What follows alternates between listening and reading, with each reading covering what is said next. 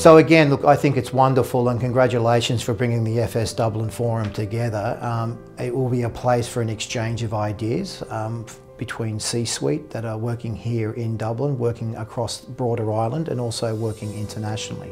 It'll give us a wonderful opportunity to really look at the landscape, discuss what's happening, the sectors which are really moving, and how we can continue the momentum to grow Dublin as an international and local financial services centre. The people we have here in Ireland working are the highest calibre. We have a highly educated workforce. It's exceptionally motivated, and it's more and more international. And it's all those ingredients which will come together in the forum, which is going to help us lead and understand how we plan for Dublin's future.